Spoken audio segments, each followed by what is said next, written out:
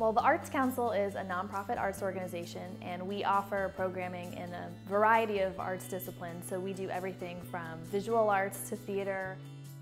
The Arts Council has a children's theater that's in its 10th year. They just finished up doing their 19th production, and that's probably the most popular thing that the Arts Council has, is people participating in the children's theater. We also have a big ceramics program, which is really great. So pretty much all the kids in Colleton County have made pottery, which is something I think is pretty unique because not a lot of places have access to a kiln.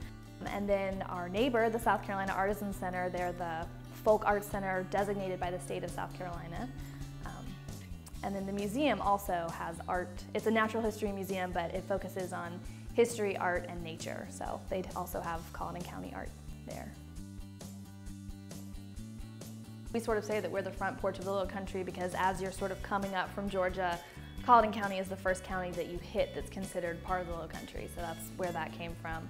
But that also includes Somerville, which is in Dorchester County, and Charleston County and Georgetown County.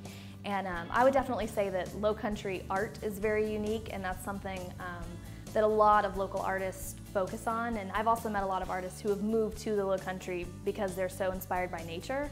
And so a lot of what you'll see in the Lowcountry is nature art that focuses on the marshlands and focuses on the beach. So it's definitely something that, that people are really interested in here.